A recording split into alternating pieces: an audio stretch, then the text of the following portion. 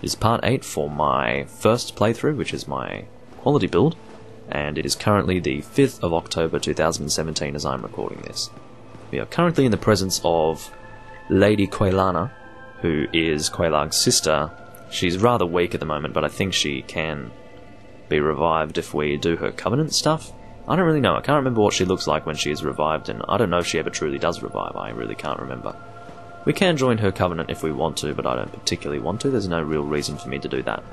Apparently I'm still in the... Actually, no, I'm not in the cat covenant anymore, because basically as soon as you attack anyone who's a part of the forest covenant, you will be thrown out of the covenant regardless. So, yeah, that's just a good thing to mention. Now, we do actually need to upgrade. Not really upgrade, I wanted to say level up, but I did start saying upgrade, so I decided to just say it anyway. But, yeah, how many times can we level up? 3 times, I think that was? Okay. So at this stage we will level up our dexterity. That is going to be our next option because of course this is a quality build. And I really do need to start matching up my dexterity to my strength. At this stage of course I do have 28 strength purely to be able to use the Murakumo one-handed as I am right now. I'm not using it to have any strength scaling. I might use some strength scaling weapons, I'm not too sure yet, we'll have to see. But at the very least, this Murakumo will primarily get its damage from the dex scaling. It has like a D scaling with strength. Might end up being a CA scaling, I'm not too sure. If that is the case, and it does go from a D to a C, then it will be more or less a quality appropriate weapon. But regardless, we are going to head over here to an... It's actually not an optional boss. It kind of is, in a weird way, in a really weird way. It is possible for you to get to Lost Islith without getting rid of this lava, but it sucks. I did it a few times during some speedruns. I did used to speedrun this game once upon a time. I'm not doing any of the speedrun tactics, really, because it is a lazy way to play. Well, not a lazy way, because it does take a little bit of effort, but, you know, from time to time I do add a few little speedrun things in there, but not often. But definitely you can actually do some lava rolls. I can't really get my bearings. It's just there. It's kind of across the... I mean, if you guys can see that, see where like the cliff goes upwards, you can kind of roll to the side there. At least I think... I don't even know where I am. I'm trying to see exactly where that place is. Maybe I'm completely not in the right place. I can't really remember. Whenever I'm up here, it's kind of difficult for me to see where is anything, or where anything is, rather, where is anything, I say. But basically, what we want to do here, if I can remember, there is definitely a tactic that we need to employ here, and it is basically just running. This is Ceaseless Discharge, and he is the second boss of the Soul series who has a very, you know, questionable name. The first one, of course, was the Penetrator from Demon Souls, and then you had Ceaseless Discharge. I mean, yeah, definitely. But, actually, he does this attack here. We don't want to run into that. That's the one thing we do want to avoid. But we do want to continue in this direction here. At this point, we probably do want to move as quickly as possible. I really should have made the decision to actually take off an armor piece so that we could run faster, maybe, you know, taking off my sword, because we won't actually have to physically attack this guy with a damaging weapon. We could punch this guy with our fists and kill him, because there is actually a way to kill this guy very quickly, and this is not a glitch, this is a part of the game, and you only get one chance to do this, because there is only one moment in time where he will actually... well, that's a thing that happens as well. It's not a huge problem. That does happen from time to time if you're not fast enough for whatever reason. That's probably due to the fact that I'm kind of mid-weight right now. But yeah, just stand here, kind of by the fog gate, and he will come, and he'll do a jump thing. And when he does that jump thing, you need to attack his fist. Because at this stage, he's being stupid, and he's about to fall off, because he's a weirdo. I don't know what his deal is, but he, for whatever reason, is about to fall off. Because he like jumped forward and like, I don't know, he's stupid. The idea is that he dies instantly there. I know that looks like a glitch or something, because he just loses all of his health instantly, but the idea is that he's dead because he's fallen off. I don't know, I think that's how it works, but anyway. That Ceaseless Discharge dead. If you don't kill him in that way, he is a very annoying enemy to fight, purely because he has A, a lot of health, and B, no real easy way to fight him. He's just very frustrating to fight generally. You have to kind of like use the geography to your advantage and attack his stupid leg whenever he slams it down, and it's so boring. It's the most boring, monotonous, depressing fight you can possibly imagine, so I would definitely not recommend fighting him the normal way. Or rather, I mean, that could be the normal way, I don't know. But we just got a new armor set, and it is the Gold Hemmed set. I'm just seeing how it compares to what we currently have. The Gold Hemmed set is very good in terms of its resistance to fire damage. It's very good, actually. But you can see it's generally weaker than our current Crimson set. We're not going to be sticking with the Crimson set forever. It's not going to be that great forever, of course. It's just, for now, it is our best armor set that we have available to us, so we're going to continue to use it. We can continue down over there and fight some Taurus demons if we want to.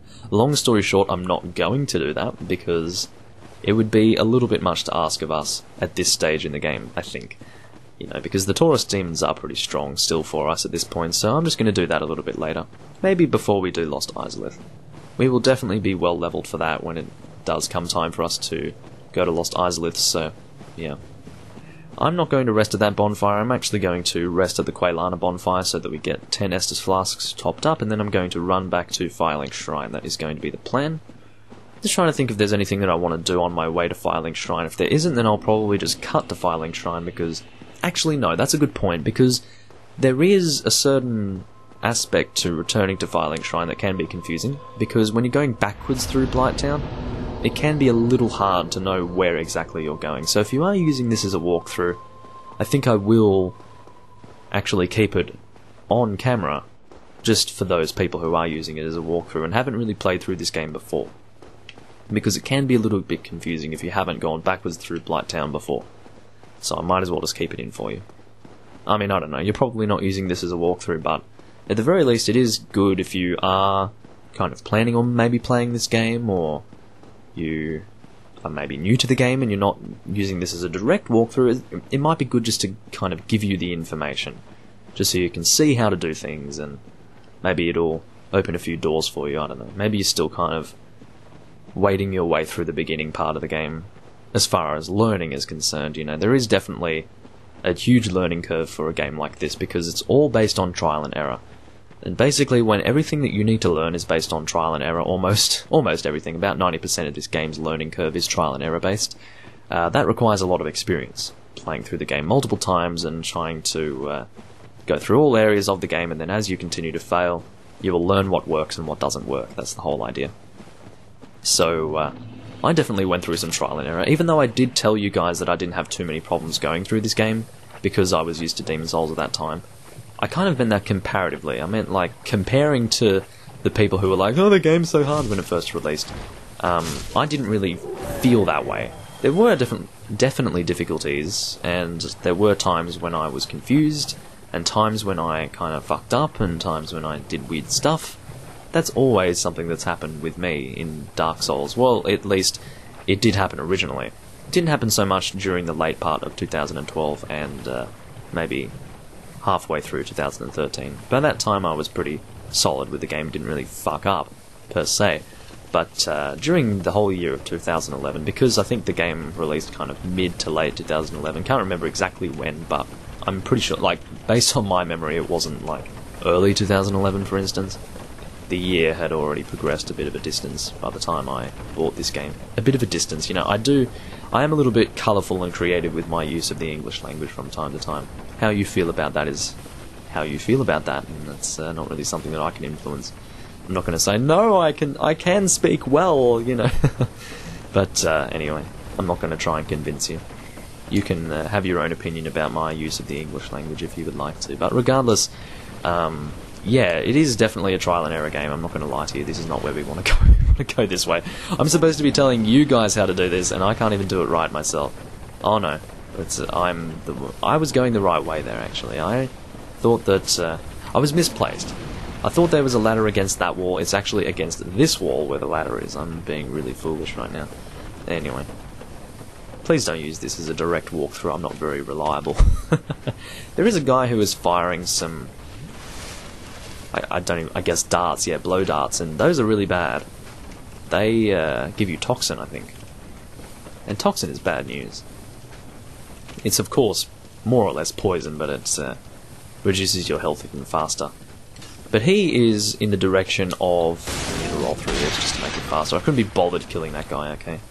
But yeah, the direction that he's in is more or less like the depths direction. You can get to Blighttown by completing the depths, but it is not required of you. You can definitely go this way as well.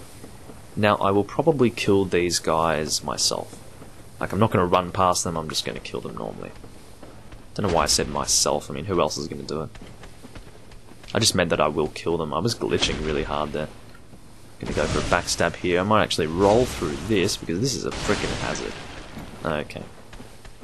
So I had a backstab going on there, but unfortunately, the geography, I mean, I don't really think I could call this geography, but the point is that the area is kind of working against me here, but yeah, anyway. I have to say, I'm not a huge fan of the Murakumo. It is a little bit slow attacking. I don't like slow attacking weapons, but I suppose I'll just work with it. It's just something different. I don't really use the curved greatswords that much.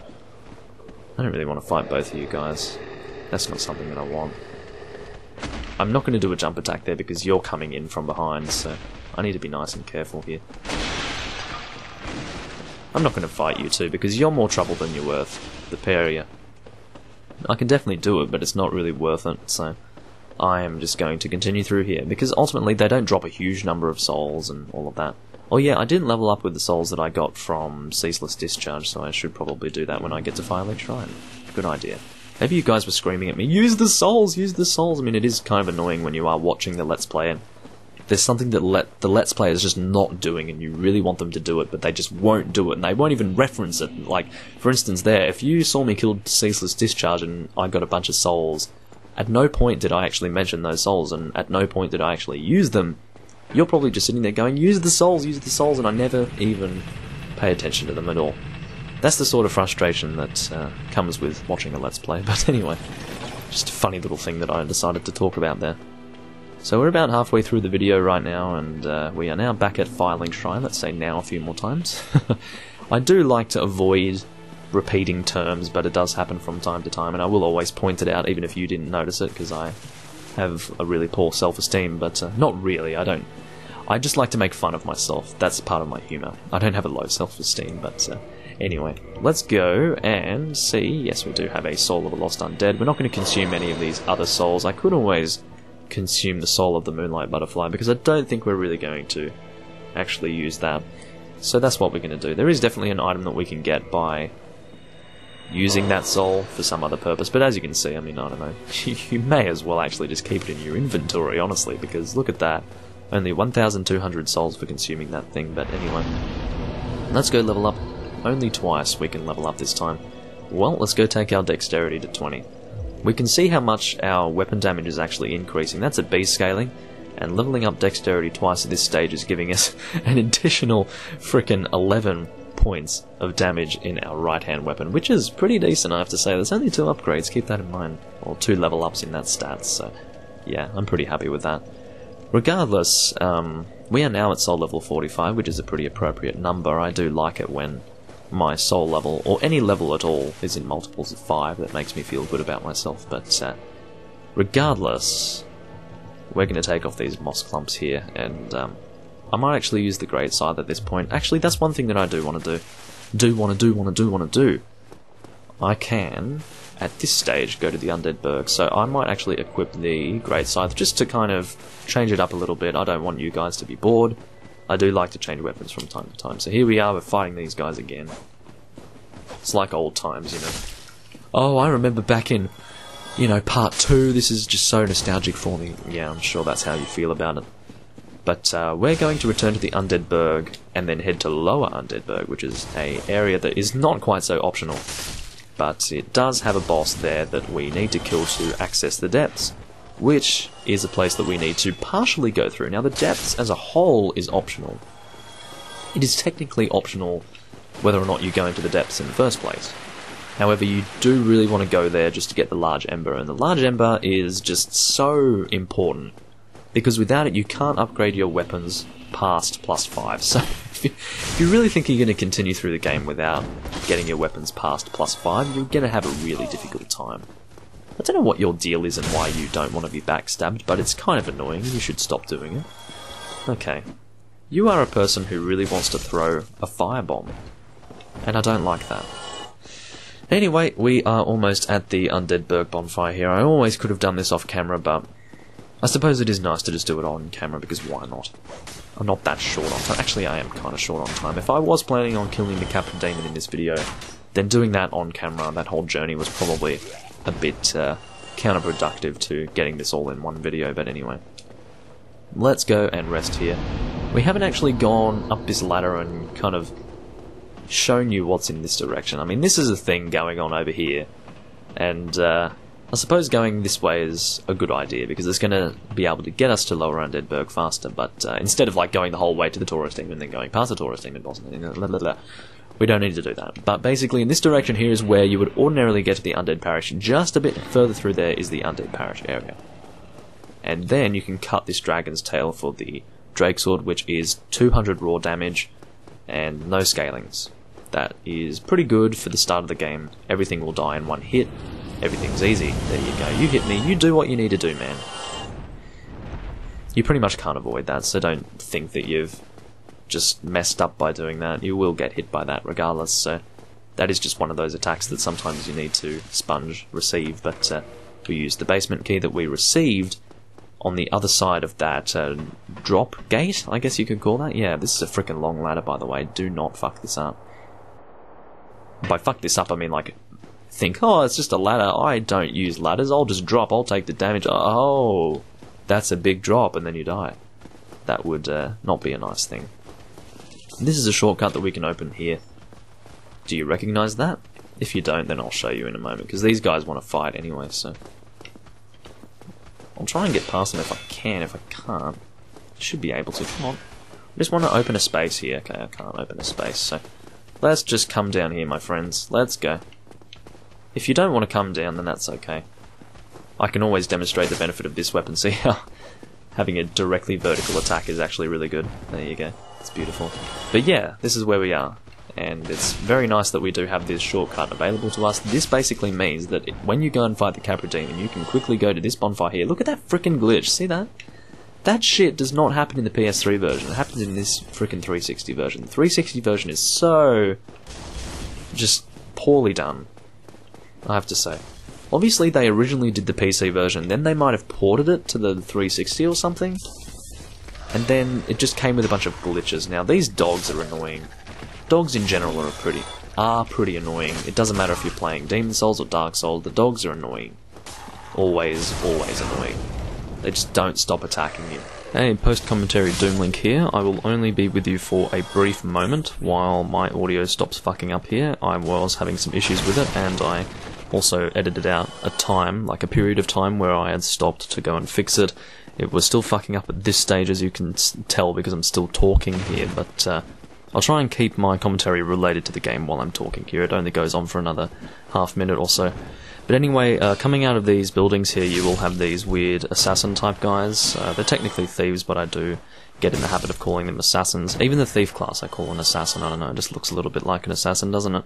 But yeah, you just need to turn around and face them as the doors open, and you won't have too many problems dealing with them. It's when you don't notice them coming, and they come behind you and backstab you, that's when you're actually going to start having some problems. So definitely, if you are aware of their presence, they shouldn't give you too much of a problem. There will be some more going backwards. I was just kind of looking at the door there. I can't really remember why, but there will be more coming here. The doors will open and they will come out. You will probably see that because they do open right in front of you. But as you can see, one of the dogs here is appearing. And my original commentary is starting up again, so enjoy that. Basically, the upcoming boss here is only difficult because of the dogs that are actually in the room. It's a really small room, and there are 2 dogs plus a big kind of demon guy, and that just makes it a little bit difficult to fight the boss. It's not a pleasant boss, I had a lot of difficulty in 2011 with this guy. This guy was the final boss for me. I couldn't kill him. It was really, really painful.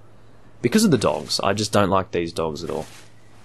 As I go through this, you might see what I mean by this being a difficult boss, but, you know, because I got flinched by the dog there, I fucked up. But you need to use the area to your advantage here, and if I can kill these dogs before this guy comes, then that would be a good thing. If I could possibly kill this dog here. No, see how he dodged me? Fucking asshole, man. Alright, so I'm just going to use that opportunity to attack you there. You need to use this staircase to your advantage. Long story short, I'm going to try and hit you because I will not allow you to be alive while I'm trying to fight this demon.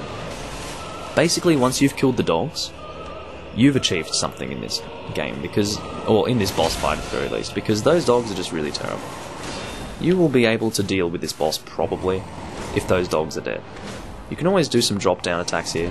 Check this out. See how that damage was quite considerable? Yeah, that's called drop-down attacking. We've done it a few times now, and you can do it in this boss fight too. I'm going to do it again. Check that out. That's what that is. I didn't manage to do a proper drop-down attack before, but I did manage it that time. I was thinking, oh, you know, that was a pretty decent amount of damage, so I probably did manage to do the drop-down attack successfully, but obviously I hadn't done that. There we go, we got the key to the depths from the Capra Demon, and yeah. That's pretty much how you do this. Your priority is to kill the dogs. Forget about the Capra Demon, just avoid him. Try not to do battle with him at all. Aim for the dogs. They need to die before anything happens, because they will be coming at you, they will be flinching you, and they will make life very difficult for you as you are continuing through this area. I will attack you because I know you're hiding. That's an instance of trial and error. You know, you learn that through dying. And you never forget, because you don't want to die again. You just know not to make that mistake again. It's kind of funny, but anyway. The depth store is just over there. I guess we'll go and pick up this item while we're here. Why the hell not? Go pick that up, see what it is. Large soul of a lost undead. Might as well consume that while we have it. It was automatically equipped, so I should have just, you know, consumed it from my item. Or my... I can't remember what to call this. There was a way to call it. As you could see, I was lighting up the Estus flask to try and show you what I was referring to there, but there was a way to refer to that, but I can't remember it now. I came up with it in Demon Souls. There was actually a term.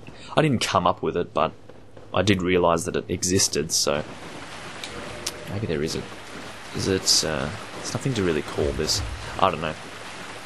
Well, it's not even that. It's this. What is it? Usable item list. That's right. Or at the very least, usable items. I'm not too sure. But regardless, it's always a term that I'm looking for and that I just can't seem to find. But anyway, this is a gate that you can't open from the other side. We need to come to this side to actually open that.